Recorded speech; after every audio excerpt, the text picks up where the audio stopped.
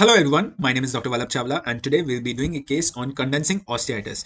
Condensing osteitis, other name is focal sclerosing osteomyelitis. It is a dental condition which is considered to be a periapical inflammatory disease. So this is a case where patient complained of pain in the lower right side. So as you can see in the lower right side OPG, we can see some kind of radio opacity in mesial root. The furcation area is also involved. Okay, so basically so this is nothing but condensing osteitis.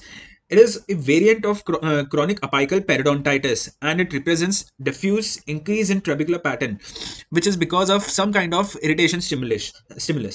Okay, so radiographically it appears as a concentric radiopaque area around the offending tooth, and treatment may either include root canal treatment or extraction based on the mobility of the tooth. So here in this case furcation area is involved and the tooth was grade 2 mobile, so the doctor decided to extract the tooth.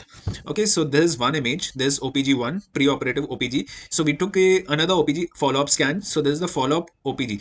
Okay, this is basically nothing but a panoramic scout image. This is not an actual OPG but a low resolution panoramic scout image after the extraction, few days after the extraction. So you can see the mesial root radiopacity seen on the mesial root. So still doctor was a little bit confused whether it's whether some kind of root piece is present in that specific region or not. So they went for a CBCT of that specific region. So after the scout image, we took a CBCT of this specific region and we found out the radiopacity on the mesial root. So the grayish area which is there, this is nothing but the granulation tissue or the healing tissue, and the mesial root shows some kind of radiopacity which is nothing but condensing osteitis. Now we'll study about the condensing osteitis in a CBCT scan. Okay, so coming to the CBCT scan, but before that, what actually causes condensing osteitis? It is because of some kind of inflammation inside the tooth when the tooth gets decayed, grossly decayed. So it's kind of a abnormal bone reaction which causes abnormal bone growth. Okay, so usually premolars and mandibular first molars are usually most commonly affected, and treatment is nothing but as mentioned previously, one has to undergo root canal treatment, and it can be left asymptomatic once treated. Okay, but as it cannot go with medications, with time it gradually faints. The radiopacity may faint on its own or it may remain forever. Okay, so here in this case we'll just see. So this is of the lower right side, we took a CBCT. So now we'll do the arch marking. Here the arch marking is done. Now we'll do the nerve tracing. So before that, doctor had basically referred just to check if there's some kind of root piece, as it was not seen in IOP also. So we'll just, since the nerve canal is not very well visible in the cross sections, so we'll just approximately mark the nerve canal, do the nerve canal tracing.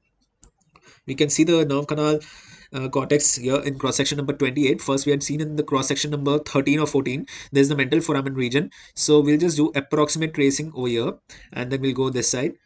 Now coming to cross section number 28 or 27, where it was a little bit clearly seen, we know it's somewhere close to the lingual undercut area. So we'll just mark the nerve canal tracing over here. Okay, so this is approximate nerve tracing. Okay, so we'll just align this according to the arch form. Okay, so there's a nerve canal passing by, so I'll just align this thing over here.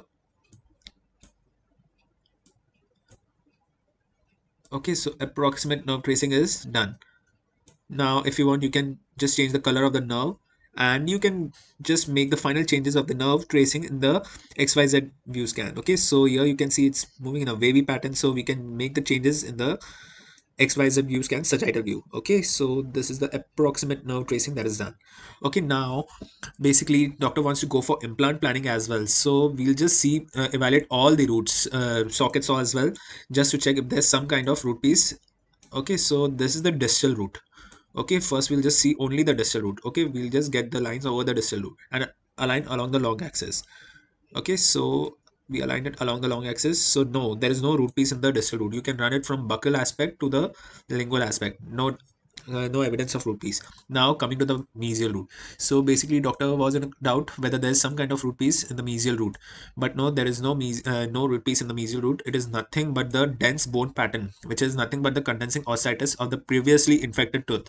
Okay, so yeah, basically just like how when a tooth is extracted along with any kind of a pathological abscess or granuloma or cystic lesion.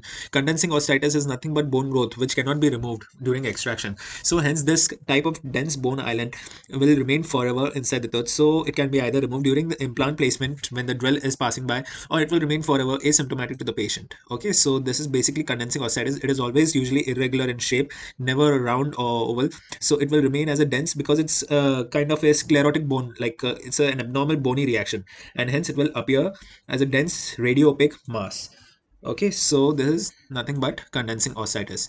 Here, luckily in this case, it is a little bit far away from the nerve and hence not affecting the nerve canal cortex. Hence, patient does not have any symptoms of paresthesia as well.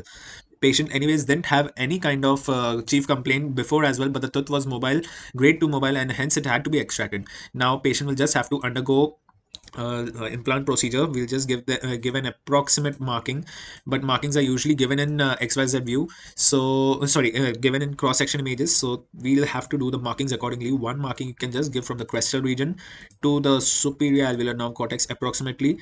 One marking you can just give from the crestal cortex to the osteitis part, and one marking you can just in one cross section you can just give the approximate markings of the osteitis part. Okay, so accordingly the surgeon can decide which cross section suits the best for the implant placement. So whether it can has to be a furcation area part or in the mesial aspect root of or the distal aspect root. Accordingly, treatment plan can be designed for the patient. Okay, so this was all about condensing osteitis as it is seen irregular mass in the uh, socket area. Okay, and usually present at the periapex region only. Okay, thank you so much.